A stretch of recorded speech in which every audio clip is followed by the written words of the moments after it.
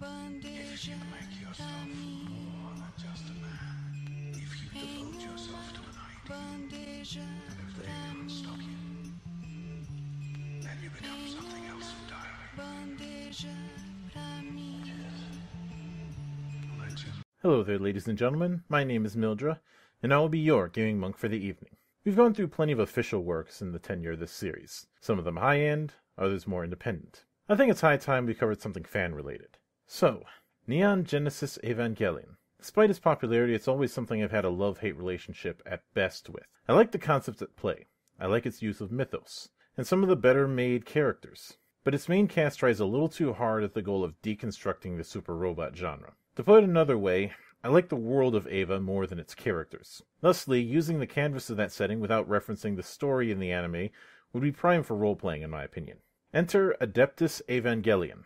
One of the classic cases of 4chan's TG board getting shit done. Adeptus Evangelion, hereafter known as Ad Eva, originally started out as a heavily modified version of Dark Heresy. As time passed, it expanded into a work of its own that tried to shed its 40k roots to a certain degree, with some disagreements ending up in side editions like Borderline. For the purposes of this review, we'll be covering the 3rd edition. Does it still hold up, or did the drama unravel at all? Let's find out. A minor point before we begin. I'm establishing a new rule from here on when it comes to fan works or similar affairs. I'll be skipping the layout section for this review. Being a fan-made product, it wouldn't be fair to judge it on the same merits of look that you would put on professional level work. Besides, I don't have any real issue with the presentation here anyways. Given the source material, we'll be doing a pilot and their personal Evangelion using 3rd edition's Tree of Life system. Our pilot here is known as Shiro IV, and his assigned Eva is AST number 4. The first step is roots, the origin and innate advantages of the pilot. In addition, each root gains proficiency in 4 skills listed among its potential skills. For this, we'll go with Visionary. This grants us a +3 bonus to sync ratio and intelligence, and we must also pick 1 social drawback when the time comes. 5 of that drawback's depth doesn't count towards assets. As for potential skills, we'll go with Inference, Notice, Recall, and Symbolism. Second is personal scores, your 4 primary characteristics: Physique, Intelligence, Empathy, and Sync ratio, the latter most determining the connective strength between the pilot and their Eva.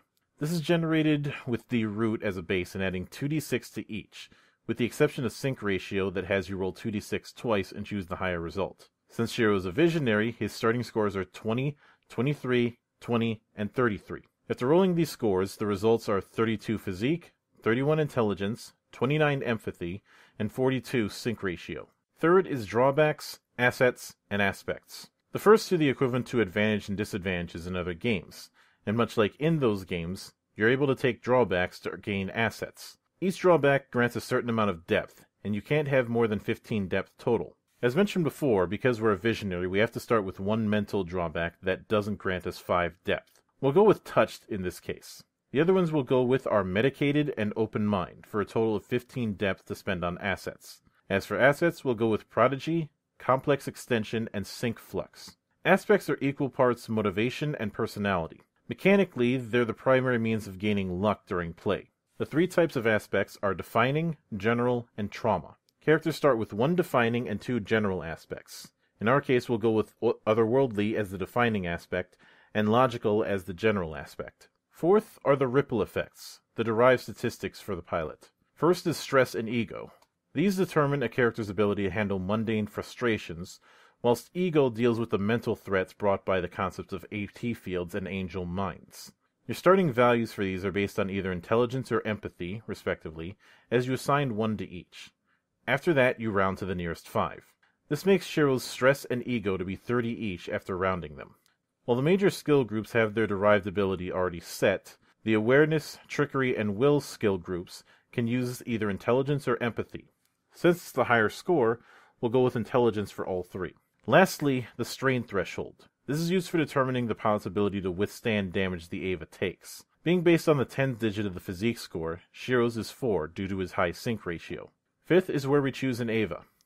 The first step in bringing it to life, named AST4 as mentioned before, grants it the following starting layout: Martial 70, Firearms 50, Strength 4, Toughness 6, Armor 3, and Reflexes 30. as well as 2 upgrades, Requisition and Wing Loadout Storage. To personalize the Eva, there are certain distinguishing features that can be rolled upon a few tables. In AST4's case, we'll be going with Mutation, Cosmetic, and History. On these tables, we rolled an 80, 35, and 69, respectively gaining Apex Product, Glowing Eyes, and Excavated features. Step 6 is where the advancement scheme is developed, the Tree of Life as it's known. This is split between the core set of available talents, known as the Trunk, and the specialization known as the Root. If you're raising an eyebrow at the latter, it's intentional. The route you pick from at the start plays a factor in which route you have in the Tree of Life. In addition, there are several other specializations you can access known as branches. The Trunk grants the Spread Pattern Basic Field 1 and the AT Power Neutralize 1, while the Visionary branch grants 1 Luck. Finally, there is the matter of spending XP and Enrichment. The difference between the two resources is that XP typically concerns combat, while Enrichment concerns the pilot.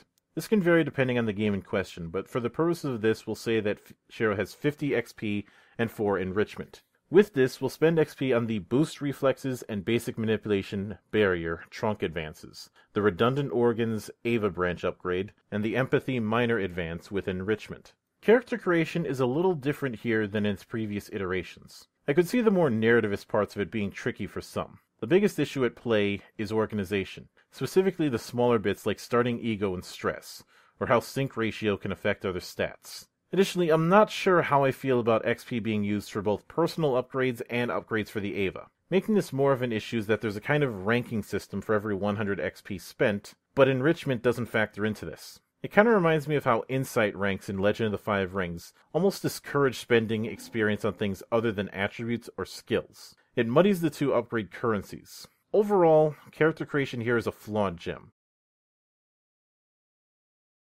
Owing to its Dark Heresy roots, Ava uses a roll-under D100 system based on the attribute used. Any result under the number is considered a success. Luck is the closest that this game has to an extra effort mechanic, but the bulk of its use is to force narrative changes. Its opposite, however, is Doom.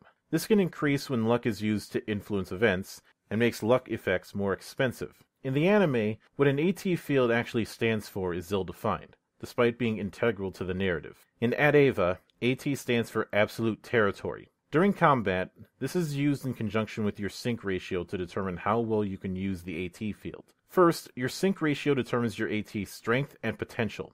The former determines what powers are accessible to you, while the latter is a pool you may spend to enhance powers.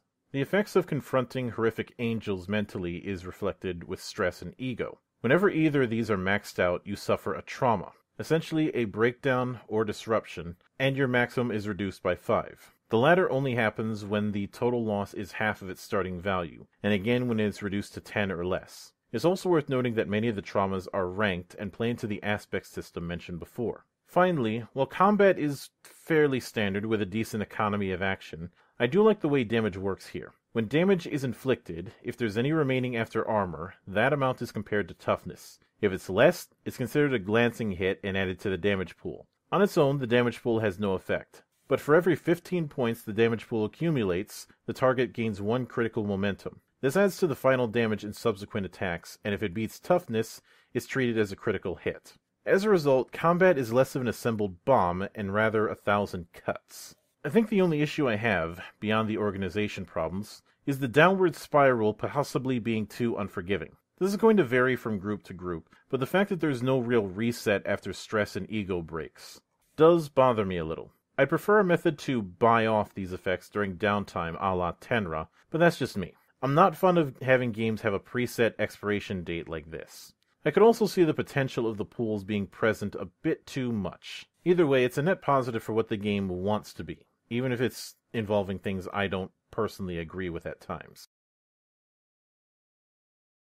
While its narrative aspects might be a little controversial, I think Adeptus Evangelion does a decent job with its mechanics and advancement. If it has any real issues, it's that of organization and a degree of micromanagement. Some rules take a bit of work to find, but I can't be too harsh on the case here because it's a fan game. The micromanagement is going to be up for debate, but the mix of numbers management for both the characters, the point system regarding base resources, this could be a potential issue.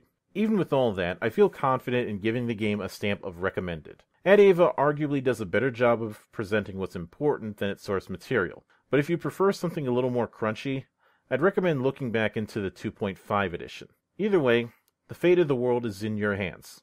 Don't fuck it up, pilot.